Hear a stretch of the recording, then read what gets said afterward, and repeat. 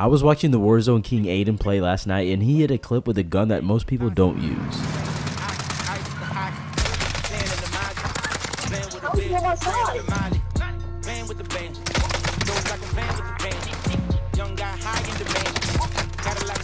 This gun's actually pretty good, dude.